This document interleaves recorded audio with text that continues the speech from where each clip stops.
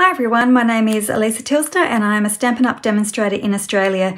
Today I'll be showing you how I have coloured in the bird and the holly and the leaves from the Happy Holidays stamp set. This is a really lovely stamp set, especially if you like a little bit more of a vintage feel to your Christmas cards, and there's some really lovely sentiments that go along with this one as well. Christmas blessings to you and yours, wishing your family health and happiness throughout the coming year. It's just a really lovely set, that one.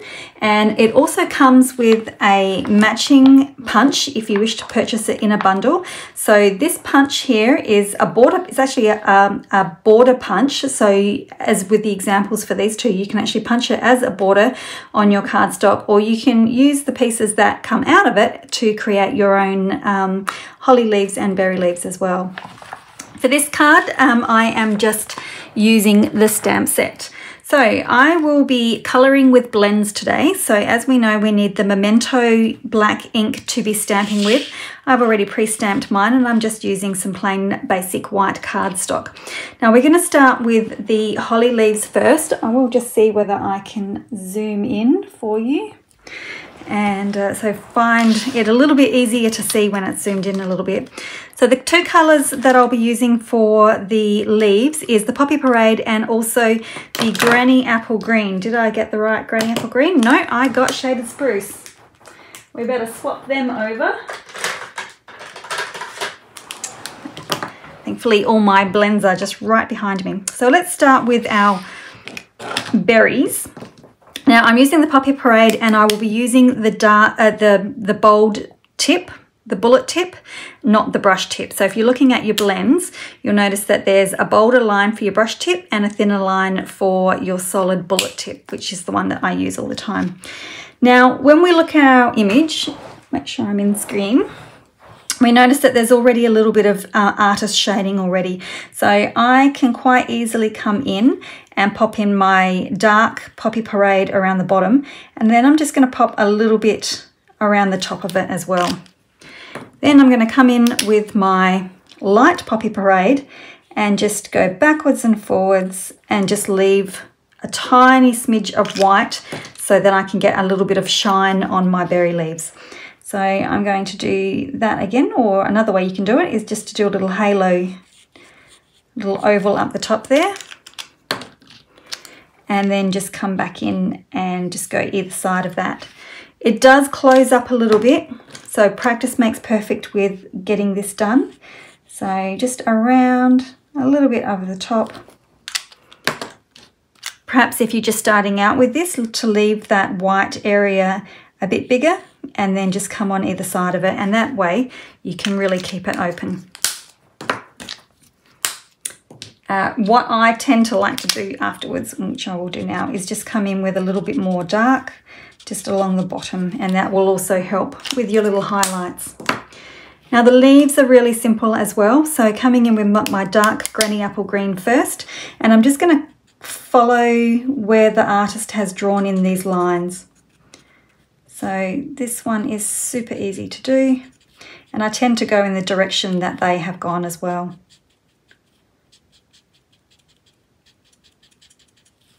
And a little bit up here.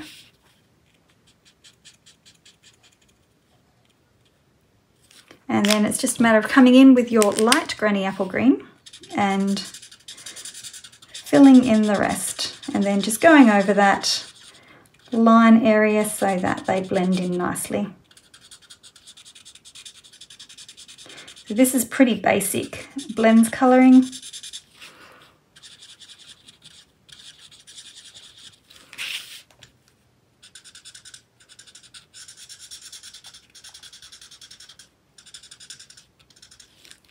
And then I like to just go over the top once more. So just adding in a little bit more of the dark.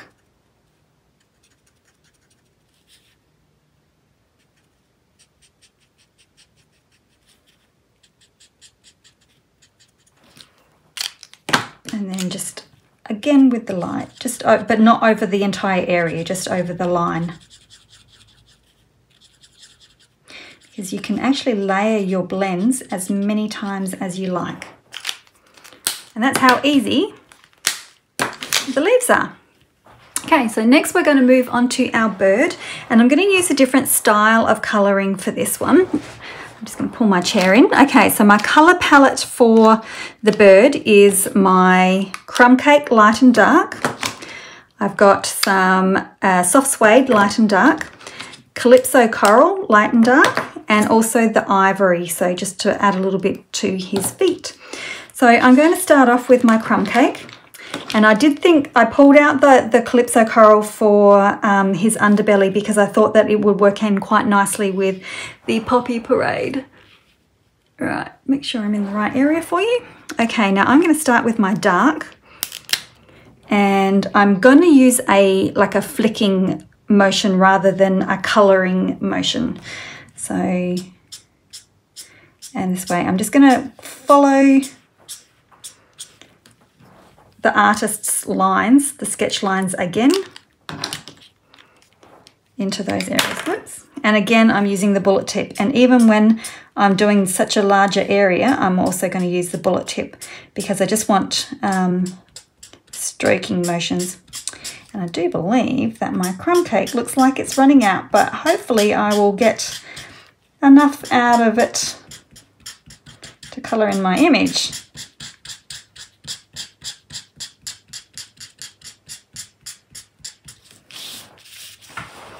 So swing around. Sometimes it's easier to flick in the opposite direction rather than pulling to yourself to flick away.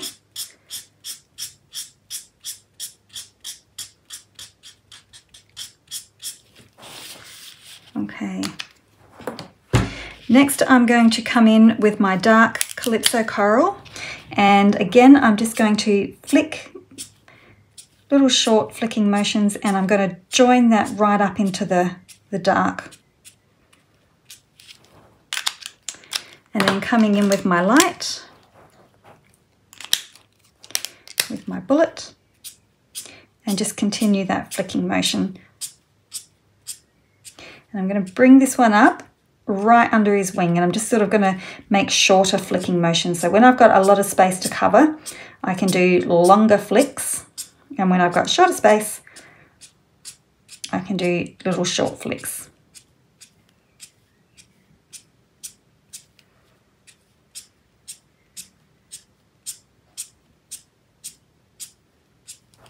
And then I will come back down. Hopefully I've got a little bit more crumb cake. And I'm just going to bring that into the Calypso Coral.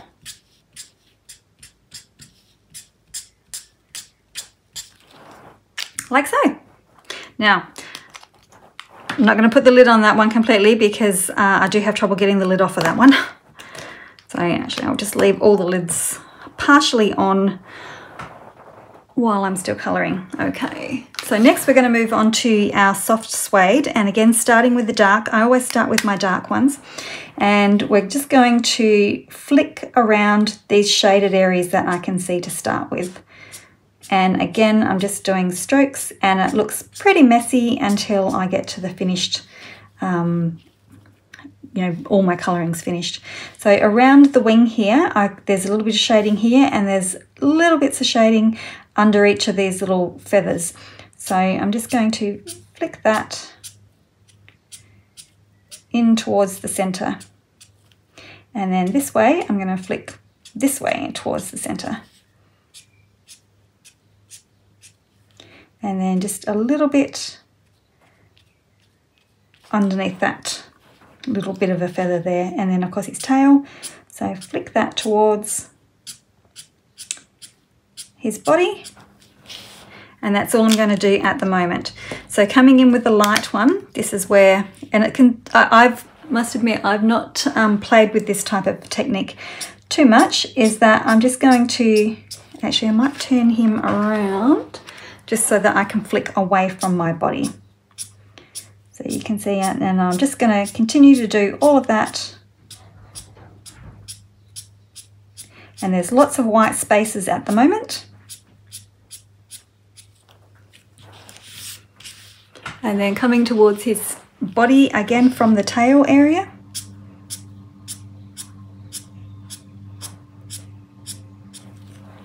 And then along his wing. So flicking from the dark and into the light.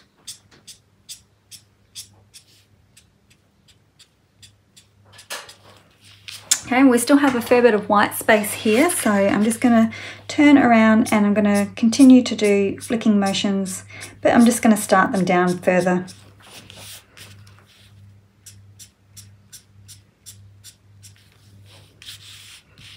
Okay, there's still a lot of white space going on. This is where I sort of tend to go backwards and forwards between my light and dark, just adding enough colour until I'm really, really happy with it. So that's what I'm going to go ahead and do now. So I'll probably add a little bit more to his head and bring the darker into his body more.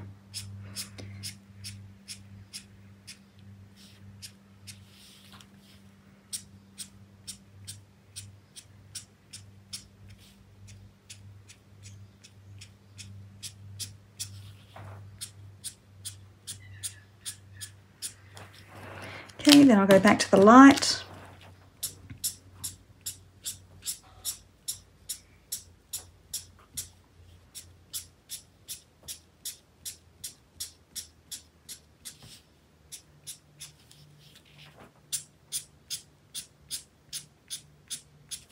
And when you're doing your flicking, just try and keep the strokes like apart from each other. Don't, like if you tend to put your stripes on the same area, you'll lose the stripiness of it, basically. You'll end up with just a solid line. So you can just keep going backwards and forwards until you are happy with how it looks. So I will probably head back to the dark again and do a little bit more around his head. And just try and keep the strokes a little bit separate from each other. Back to the light. And as you do this and go back and forth, you'll find that your white actually disappears.